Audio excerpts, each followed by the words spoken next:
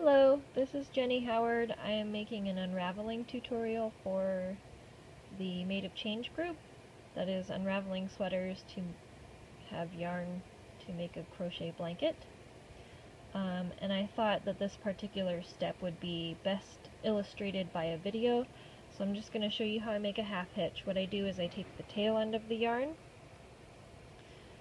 bring it below my thumb, wrap it up and over so that I make a loop, and I take this loop and I stick it over the end of the stick, and I usually make two, maybe sometimes three of them. Two is usually good enough.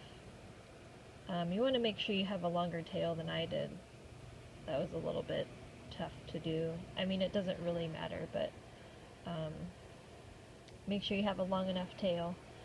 And it doesn't need, it's not like really tight, it's not the world's tightest knot. I'll show you again. But all it really needs to do is keep your yarn in place while you begin unraveling it, because it's you have to kind of like do a jazz routine if you don't tie it. And the good thing about the half hitch is that it's easily undone, so that when you do go to take your yarn off, it's not like tight or anything like that. It just comes right off. So it's just a way to secure the yarn for you to get going. Alright, that's it.